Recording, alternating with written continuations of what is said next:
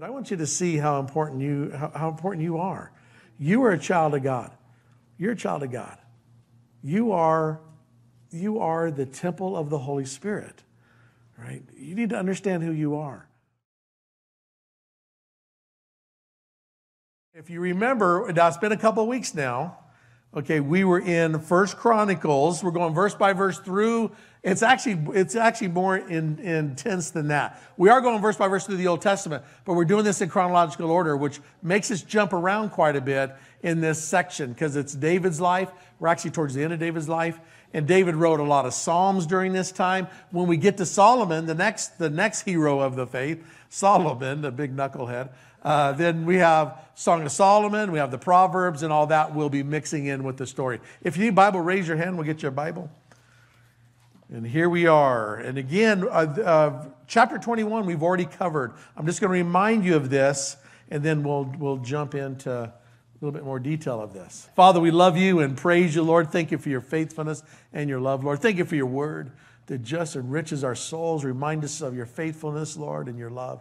And Lord, just thank you, Lord, that you told us, Lord, that we can come boldly into your throne room, and we do that even now, Lord. To tell you that we love you, we praise you, Lord. Thank you for your forgiveness. Thank you for your deep patience with us.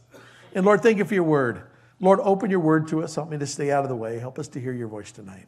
We love you a lot in Jesus' name. And everyone said, amen and amen. All right. Well, this chapter 21, if you remember now, we are towards the end of David's life. King David, a man after God's own heart, did some great things and was a complete loser on some things.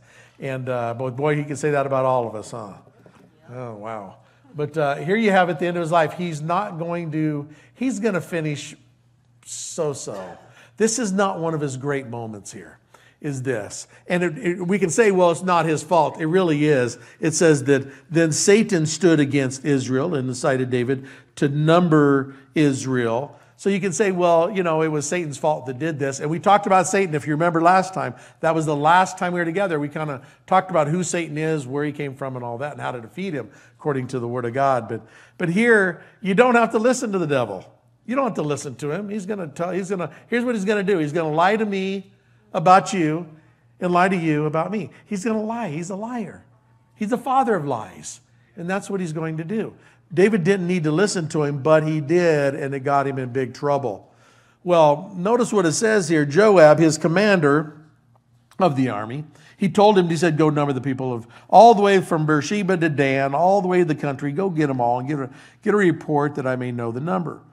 For military purpose, for tax purposes, to understand how big his army was and all that. And Joab said, no, may the Lord add to his people 100 times as many as they are. Are they not my lord the king? All of them are my lord's servants. Why then should my lord inquire like this? What are you doing? Why should it be a cause of guilt for Israel? But the king's word prevailed. What are you doing? He should have listened to his friend, his advisor right here. Look, don't do this. Don't do this. What are you doing? You know that God doesn't want you to number. If God wants you to number people, he'll tell you to do that. But he told you don't do that. Because your numbers, it wasn't to be in your own strength and might. It was in his strength and might. But he does it anyways. Well, and it kind of gives, a million people, 1 million warriors, 1 million people ready to battle. So he knows he has a big army.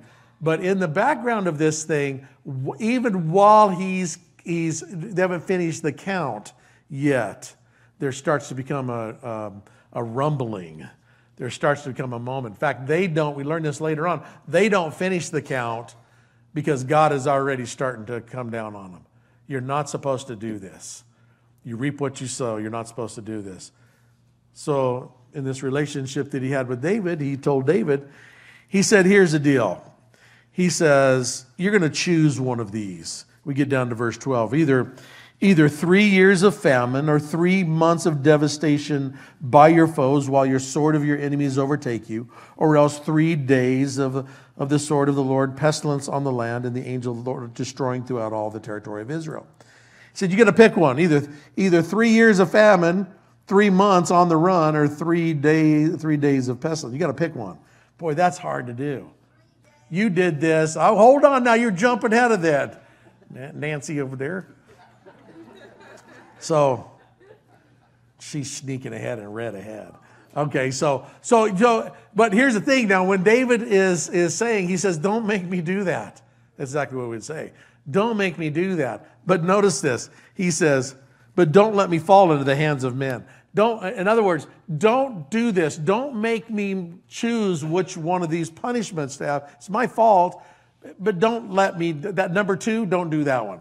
Don't let me run away from my enemies. And just think about David's life. That's his whole life. He was running from his son, running from Saul. I mean, he knew a lot about running away from his enemies. He says, that's the one I don't want.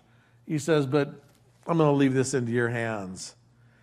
And what happens is in verse 14, so the Lord sent a pestilence on Israel, and 70,000 men of Israel fell. Heavy, heavy, heavy, heavy.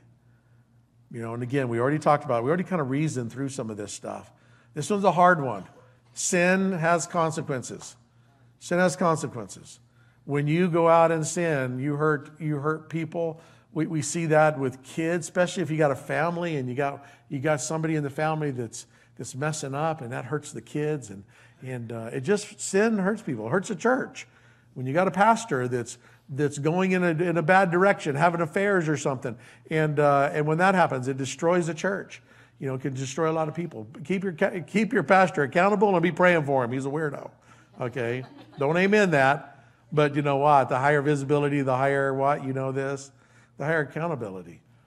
And so here, because of his sin, this is pretty heavy right here.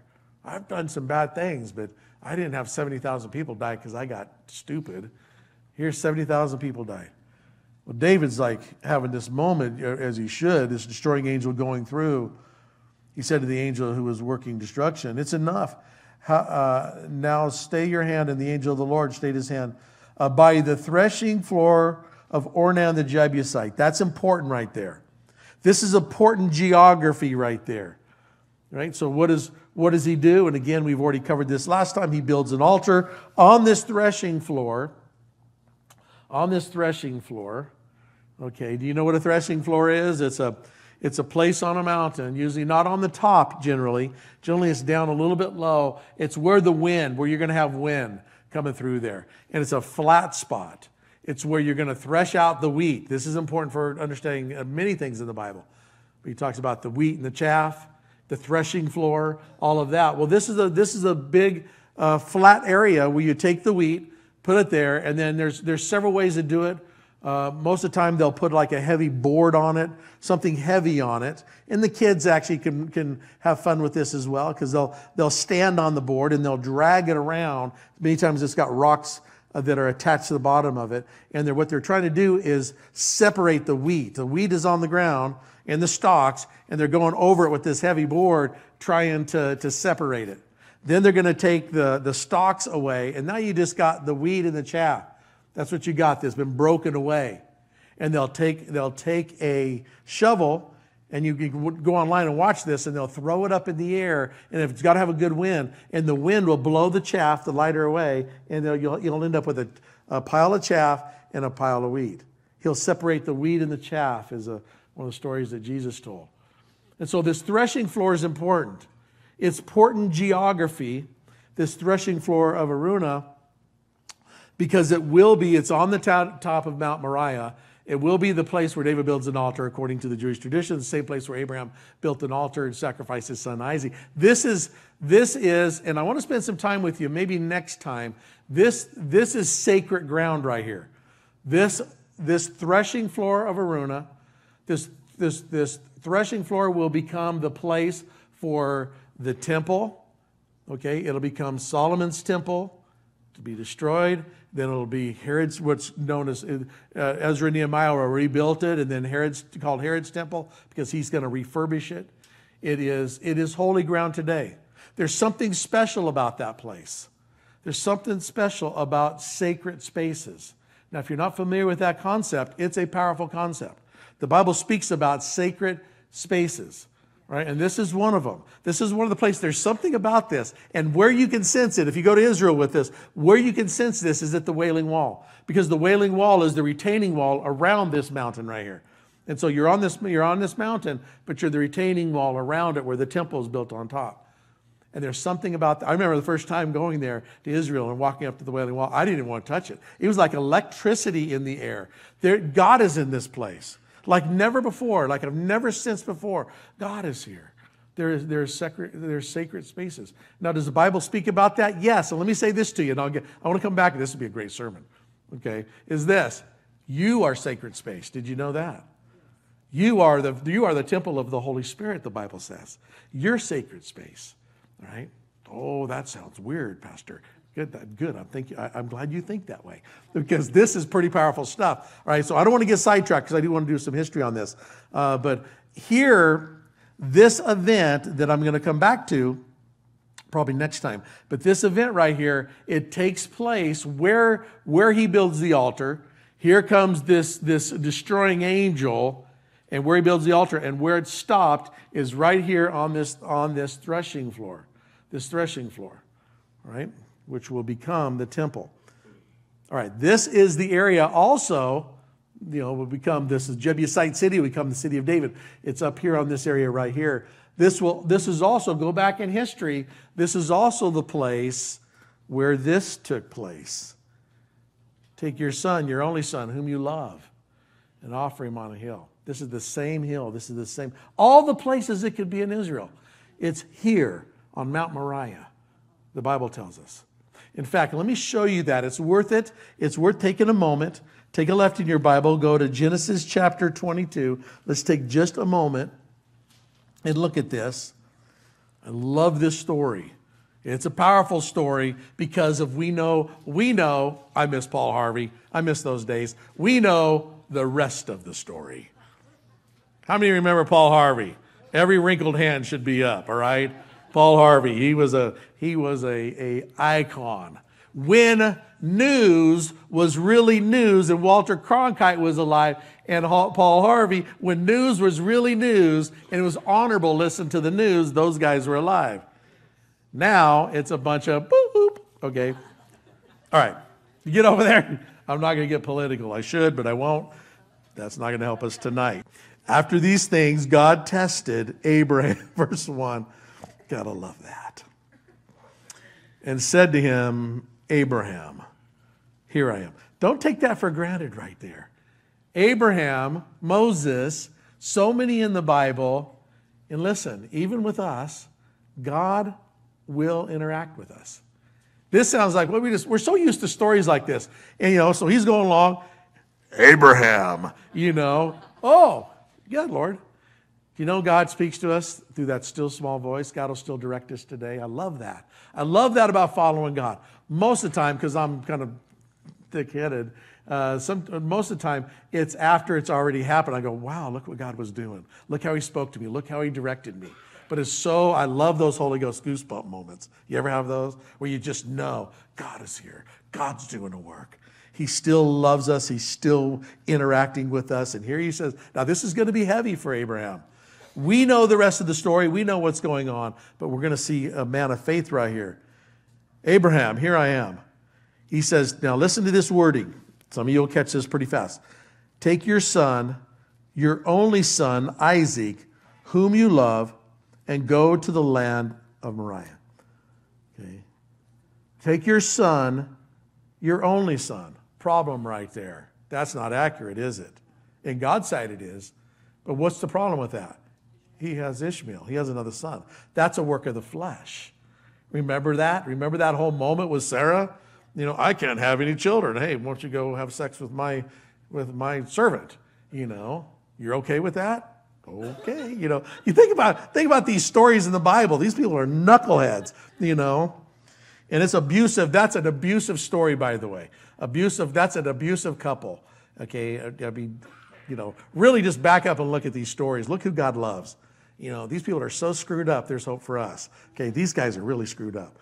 Take your son, but God doesn't see the work of the flesh. Take your son, your only son. That's the one that I see. In fact, there'll be times that he'll say, oh, that Ishmael will live before you. Don't forget he's my son too. God didn't forget him, and there was a blessing on him, but that wasn't where the promise was. That wasn't what God's best for him. But he also says, take your son, your only son, whom you love. Whom you love. Now, whenever you're trying to study something, you're going to study out the concept of love or worship or any of these things. One of the things that we do is you go back to the first time it's used. When is that word used, that concept used? And it'll kind of give you God loves to set the tone by giving you the first concept, the first time it's used, give you the concept, and it kind of sets the tone for that particular concept. And the word love, where do you think the first time the word love is used? Right here.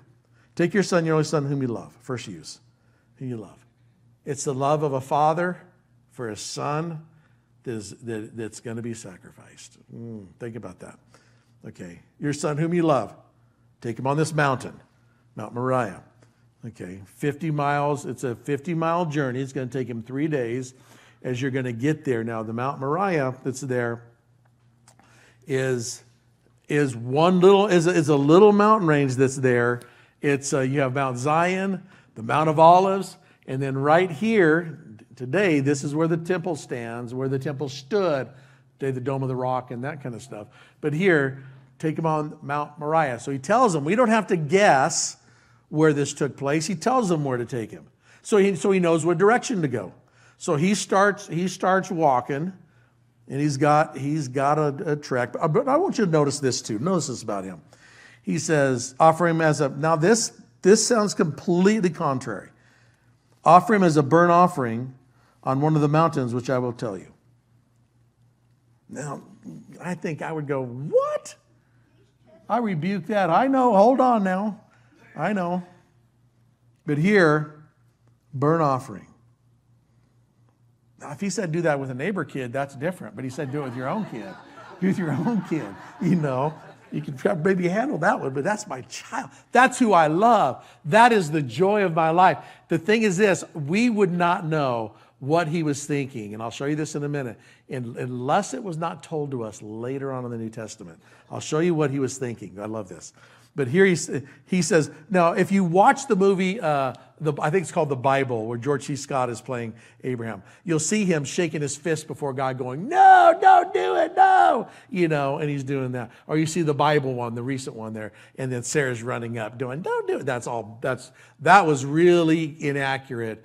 The Bible one that was just done recently by the Touched by an Angel gal, that had just about every single story they told was inaccurate. You know, why tell a story if you're not going to tell it accurately? All right, so anyway, but notice what it says here. Let's read this. What happens, take your son, your only son, offer him on the hill that I show you, as a burnt offering.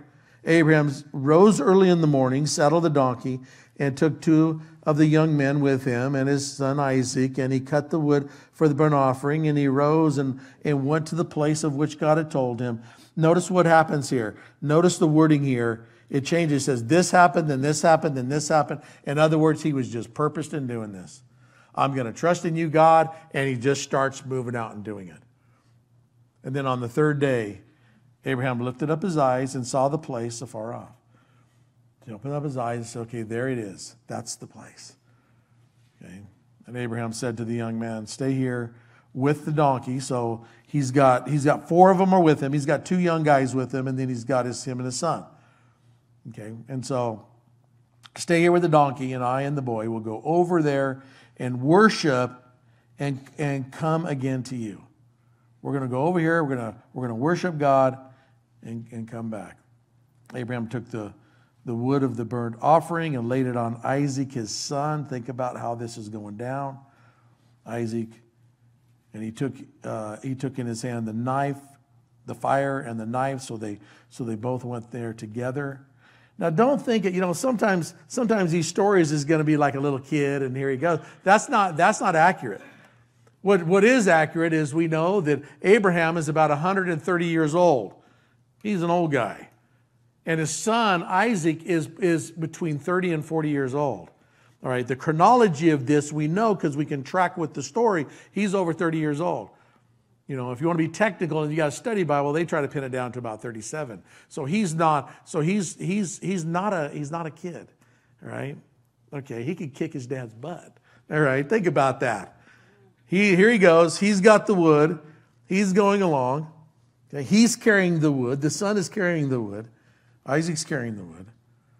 Isaac said to his father, hey, Dad, Father, Here, my son. He said, behold, got the fire, got the wood, so where's the lamb for the burnt offering? Hey, we forgot something, Dad. Hey, I like what we're doing up here, but hey, we forgot the lamb.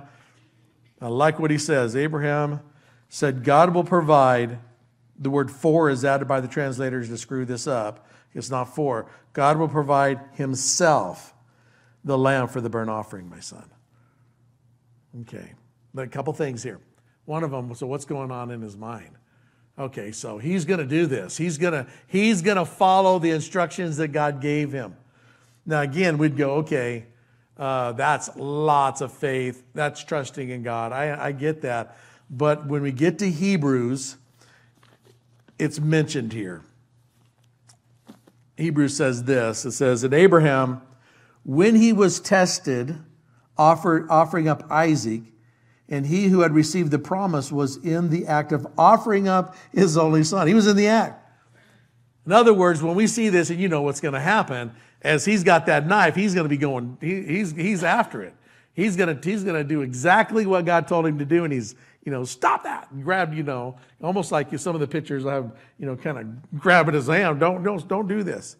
While he was in the process of doing this, he says, offering up his son Isaac, of whom, though Isaac shall your offspring be named, he considered that God was able even to rise him from the dead, from which, figuratively speaking, he did receive him back. By faith, Isaac, and then it goes on there. So what is it? What was just said there?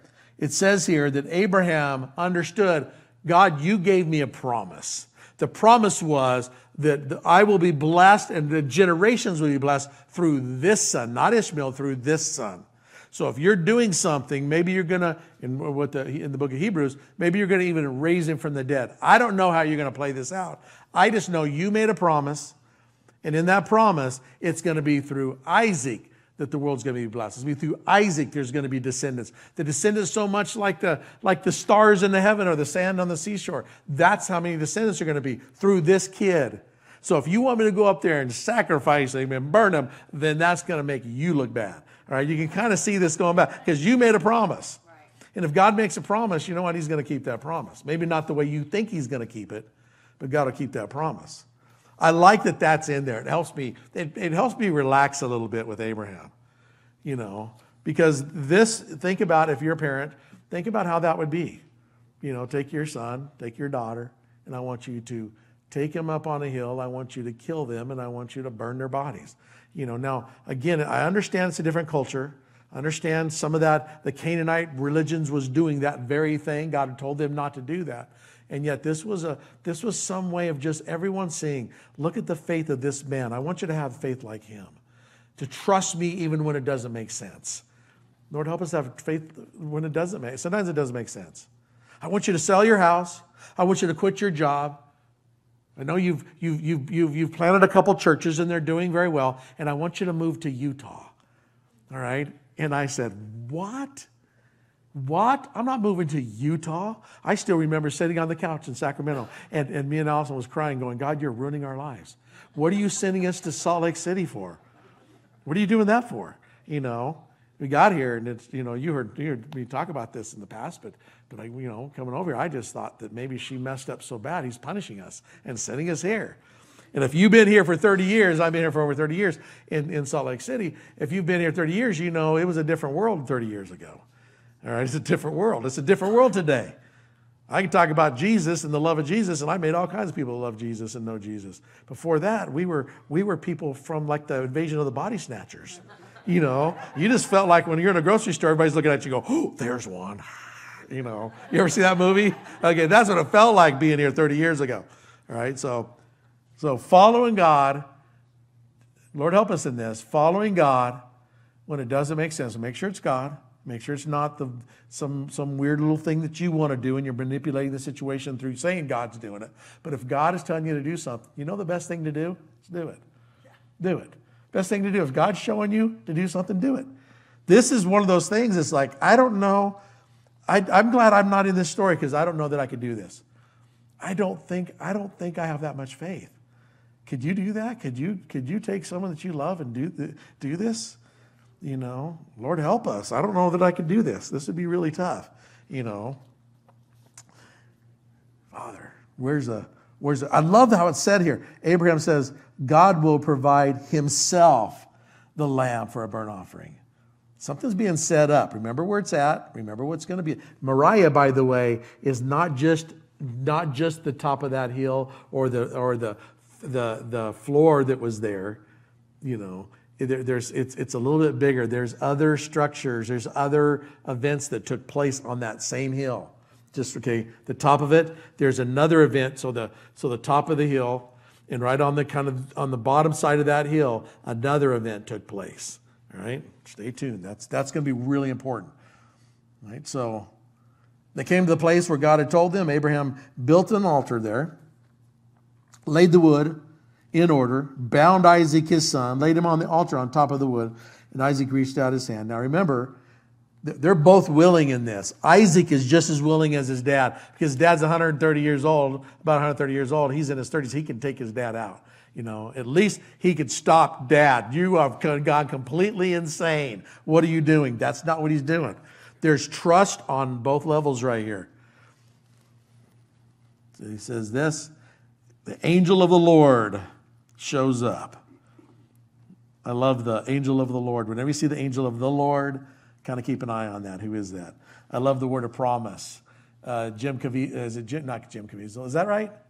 The guy played Jesus, right? Jim Caviezel played Jesus. And so in the word of promise, he's the voice of Jesus in the New Testament. When they play this out, he's the voice here. They got something right here. Did Jesus show up for this moment? Maybe. An angel of the Lord. Always look at when it says angel of the Lord, look at the context of this. Okay. And if you're not familiar with that, stay tuned. When we go through the Old Testament, we hit stuff like that. Angel of the Lord called him from heaven and said, Abraham, Abraham, here am I. Do not lay a hand on the boy or do anything for him. For now I know that you fear God, seeking that you have not withheld your son, your only son, from me. Abraham lifted up his eyes and looked, and behold, behind him was a ram caught in the thicket by his horns. And Abraham went and took the ram and offered it up as a burnt offering instead of his son. So Abraham called the name of the place, the Lord will provide. The Lord will provide. As it is said, on the mountain of the Lord it will be provided. That's important right there. On that mountain, take the mountain. You go to the mountain that I tell you. Took them 50 miles and 3 days walk to finally get to that particular mountain right there. There's a threshing floor on the top. It would become that for David. But there's something else going on here. The angel of the Lord called Abraham a second time and says, by myself I have sworn, declares the Lord, because you have done this and have not withheld your son, your only son, I surely will bless you. Surely multiply your offspring as the stars of heaven and the sands that are on the seashore. Your offspring shall possess the gate of his enemies, and in your offering shall all the nations of the earth be blessed, because you obeyed my voice. So Abraham returned. Look at verse 19. Abraham returned to the young men, and they arose. There's something missing right here. Abraham returned to the young men, and they arose and went together to Beersheba, and Abraham lived in Beersheba. Okay, now we're going to assume that, and it's a good assumption, that Isaac was with him. It doesn't say Isaac was with him. Check this out. You don't see Isaac again until it's time in the chapters coming up, in the time to go get his bride.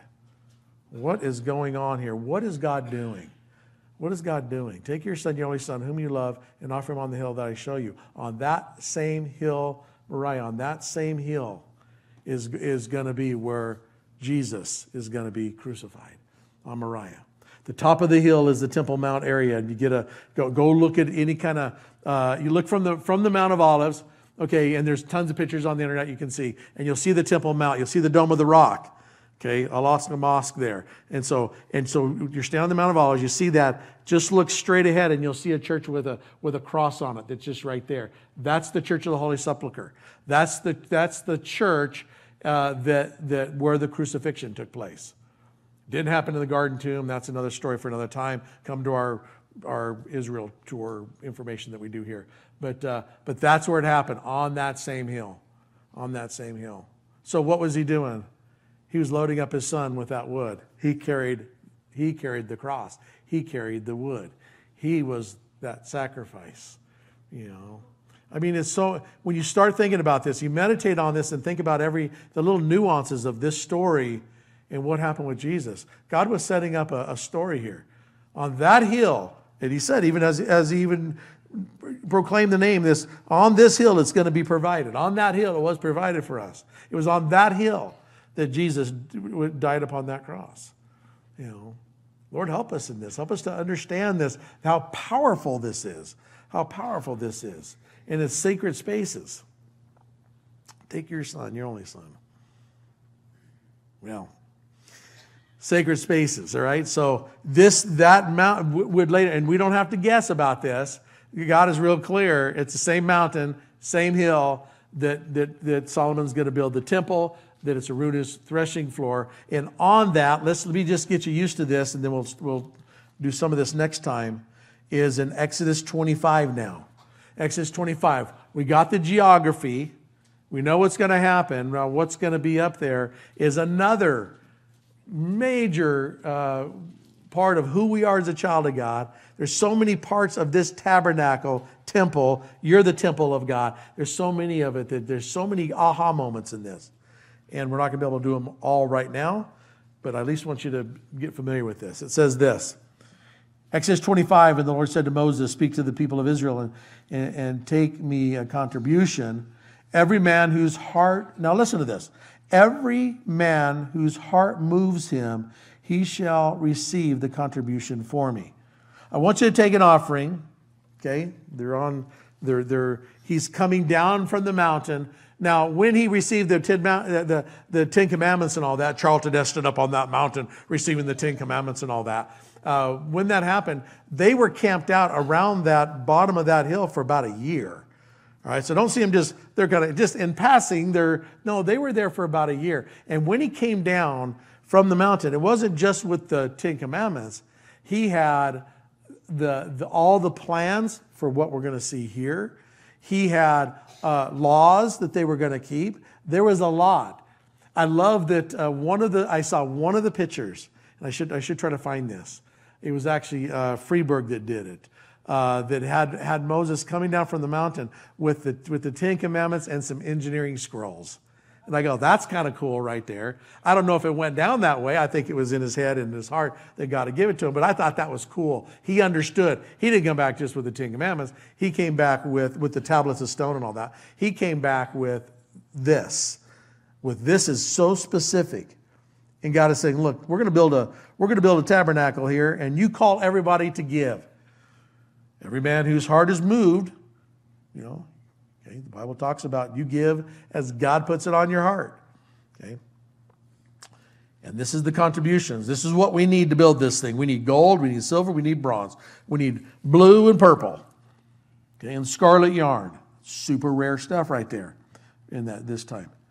Fine twined linen, goat's hair, tanned ram skin, goat skin, acacia wood, oil for the lamps, spices for the anointing oil and the fragrant incense, onyx stones and stones for settings, for the ephod, for the breastplate, and let them make me a sanctuary, that I may dwell in their midst. Exactly as I show you concerning the patterns of the tabernacle and all its furnishings, so you shall make it. Again, in fact, I want to start with this next time, is that sacred space. This is so important. I want you to make this exactly the way I tell you. And he gives them very specific. It's so specific that you can today reconstruct this completely, right down for the inches of how this thing is looking and how it's supposed to be. You can reconstruct this. And every once in a while, there's one, I think the Seventh-day Adventists have one that they travel around with. There's two of them in Israel. And sometimes we'll go there and see the ones in Israel. But this tabernacle that he's going to have them build. Right? So I'm not going to go through this. We're going to run out of time. But the Holy of Holies, this building that's here, you have this, let me go back here. You have this tent structure, and you should be familiar with this, because this is exactly how, and I'll go back over this when we go over the temple, because this is actually what will become the tabernacle, and then later the temple. All right? Okay, so you have You have here the structure. You have the holy place, and you have the Holy of Holies, right, with the Ark of the Covenant in there. And so, and we'll get to that. We still need to spend time on Solomon's temple, because that's what's still ahead of us, and to see how he built it and all this. And we'll be coming back to this here. Ark of the Covenant. Here's one thing you do know, right? Don't open that lid. All right? Your face will melt right off your skull. I saw it happen on Indiana Jones. Did you see that? Okay. That did get him in trouble, though, didn't it? That's not just a fairy tale, not just Hollywood. That actually have the Philistines looked in it, and what did they get? Do you remember this? They got hemorrhoids real bad. Go look it up. And, we taught that they got hemorrhoids. All right, I'd rather have my face slide off than to get hemorrhoids. That's, okay. If you don't believe me, go look. Okay, so actually I taught on this, wasn't very long ago, on that whole when they lost the Ark of the Covenant and the Philistines had it and all that. All right. But there is a place in Israel all the way down by Elat, that they do have the tabernacle set up exactly as it would be. And it's really cool if you get a chance to see this one. There's a half one that helps. They don't have the whole courtyard, but they have the main tent and all that set up in Pennsylvania. There's one there at the, I forgot now who's got that, but we've seen that one. So it's actually good to kind of get a feel for how that is, But here in this section, and you can go online, and because we've taught through this, is that this is the Ark of the Covenant. This is what you're to build. This is the table of showbread that you're to build, exactly how you're to build it. This is the tabernacle, the instruction on the size and all the tabernacle. This is what you're to build. Why is it important to hit this here? Because there is the geography, which is the threshing floor of Araunah. Okay, that will become the temple, and there's what is on top of it. Both of them are important. Both of them have huge, things about us as a child of God, because we are the temple of the Holy Spirit. And I do want to talk about that, because that's such a fun topic, but it'll lead up to too much time. So again, we started here in 1 Chronicles 21, the threshing floor, right? That would become the temple. This become the city of David, right? David's little palace right here. We know that from archaeology today. And then you have this flat area where you have the temple. And this is where we're going to pick it up next time, the preparation for Solomon's temple. Because David wants to build this. He's starting to get the idea, okay, God, we really need to get a temple, a place for us to meet with you. I'm not talking about now, we live in Utah. You got to get completely out of your head when you say temple, anything in Utah is far removed from the biblical temples. Otherwise, where's the sacrifice? Where's the place where the animals are at, or any of this stuff? And so you have to get that out of your head. I'm not trying to be offensive, but what we have here as temples is nothing, has no representation at all, zero, of a biblical temple. And there was only one. All right, the one that was there, there was another one in Israel, but it was one by the Samaritans, and it was not a temple. And that's another big story. It was not a temple that God ordained at all. It was actually a reason for them, is a way for them to fight against the nation of Israel. Right, another thing, but one temple. All right, and so, all right, that's a lot tonight, huh? I hope some of this takeaway. It is a lot tonight. It's more than we normally do. But the reality of it is this. I wanted you to see that God has a plan for each one of us. And I want you to, and I really want to, I will start with this next time, is that I want you to see how important you are. You are a child of God. You're a child of God. You are the temple of the Holy Spirit, right? You need to understand who you are. It should cause us, when I think about this today, I was really meditating on this today, I really think it makes me want to do more about living for Him in all that I do. Because we are sacred space. Lord, help us in this. I will show you from the scriptures where that's true. I'll show you the next time from the scriptures. Be ready. Let's do a Bible study on that. Because I think that's important enough to pause for a minute. Before we continue on, and we'll go through looking at David trying to build the temple. He won't be able to, but his son. And then there's still a lot to cover. And so, good stuff. All right, perfect timing. We're done. You know what happens. I'm going to pray. You get this, right? Are you visiting here? Is this your first time here? Well, this is where the pastor gets rude and runs you off. All right, so Father, we really, really love you. Lord, we rambled through this way too fast, Lord, and there's some super deep nuggets of truth, Lord, that we passed by. But Father, I pray that, Lord, that we would hear your voice tonight, Lord, to understand that you love us, that you're faithful. Lord, in all these stories of the Bible, Lord, of these things that happened in the past, Lord, it just shows your faithfulness over and over again. But Lord, help us to live for you. Help us to live a life that honors you. And we'll trust in you. We love you, Jesus. Give us a hunger for your word. Give us understanding in the things that we're reading. We trust in you in Jesus' name. And everyone said, amen and amen. All right.